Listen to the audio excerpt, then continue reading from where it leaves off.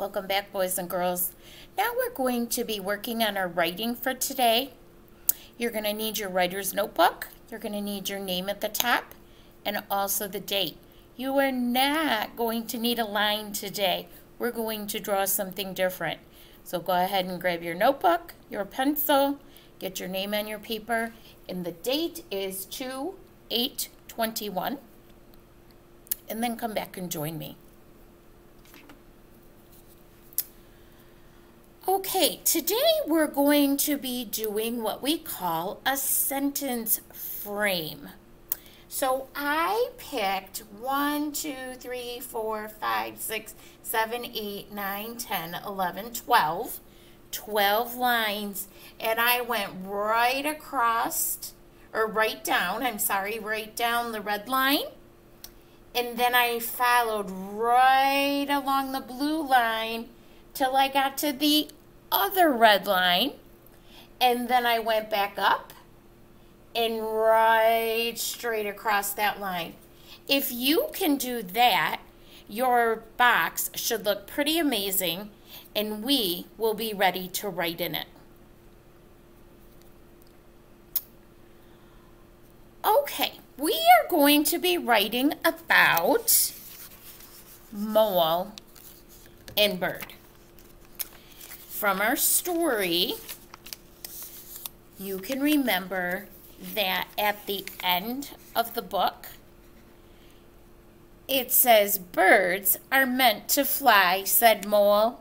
He opened the cage door, and he let his bird fly away because he loved it.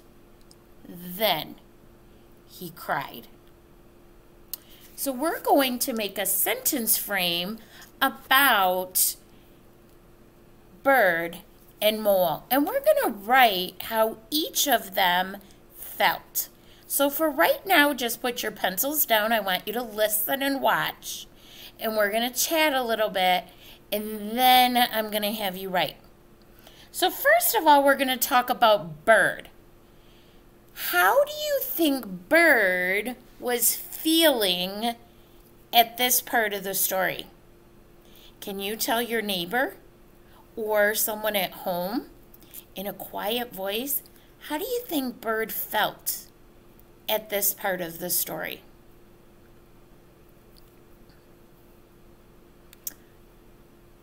All right, I bet you had some great answers.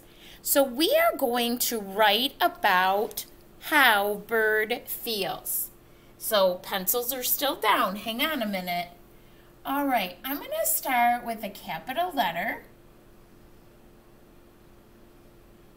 because that's how we start all of our sentences.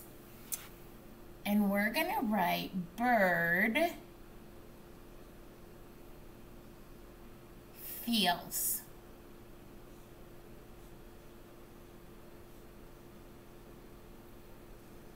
And then I'm going to put this line next to it with a period. All right, you may pause the video at this point, and you may write bird feels, I forgot my S, bird feels, then put your line and your period. And then come back and join me. All right, so bird could be feeling a lot of different things, and I'm not exactly sure what you shared with your neighbor, but the word that comes to my mind is bird feels free. He's not in that little cage anymore in the dark where he can't move. He's free. So I am going to write the word free on my line. You can pick whatever word you thought of that bird was feeling at this part in the story. Remember, you put the sounds that you hear and stretch that word out. All right, so I'm going to write mine, and you go ahead and write yours.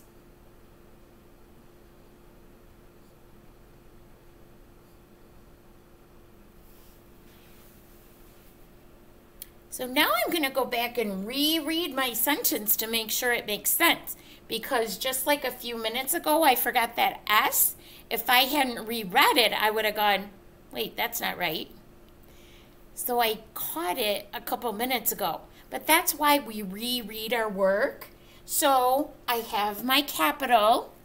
It says bird feels free. And how did I end it? With a period. Actually, I bet he felt like an exclamation point.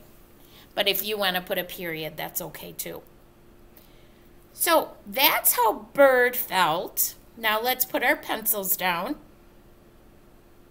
And I want you to turn to your partner, your neighbor, or someone at home and tell them how you think Mole was feeling at this part of the story.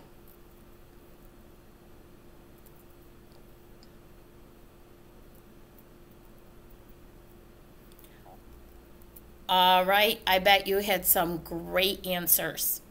Let's see if yours matches mine or if you thought of something different. And if you think of something different, that's amazing. It's okay, because we all have different things that we think about. So leave your pencils down for a minute. I am going to give myself one space that I'm not going to use, and then I'm going to use my capital M for mole,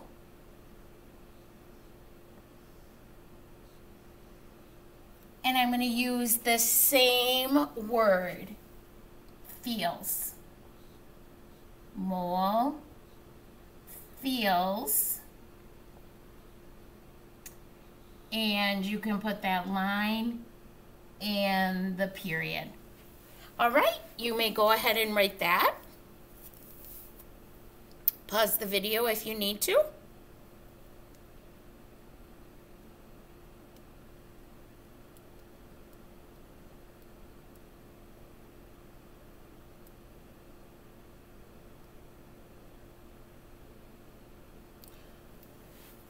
Okay, what did you tell your partner or your neighbor?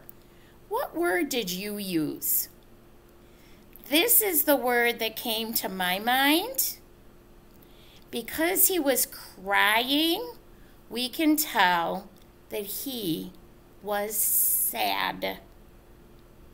But if you thought of a different word, that's okay. So I'm going to write the word sad. I bet you can write that word with me. Let's spell it together. S-A-A-D.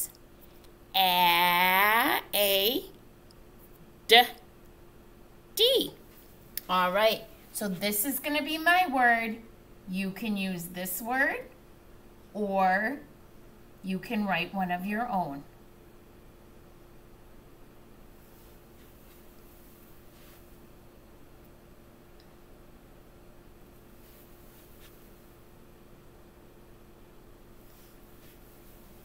So just like with the sentence above, we're going to go under it.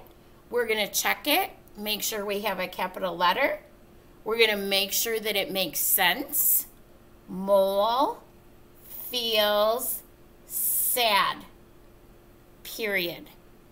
Or once again, you could put an exclamation mark, because I bet he felt really, really sad that he had to let his friend go.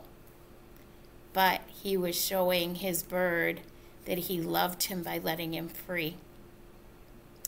All right, if you have enough time, you may draw a picture down below. Maybe you can put both bird and mole, or whatever you would like to for your picture. But remember, our illustration needs to match our words. we're going to end with there for today. You have a great day, and I'll talk to you again soon. Bye-bye.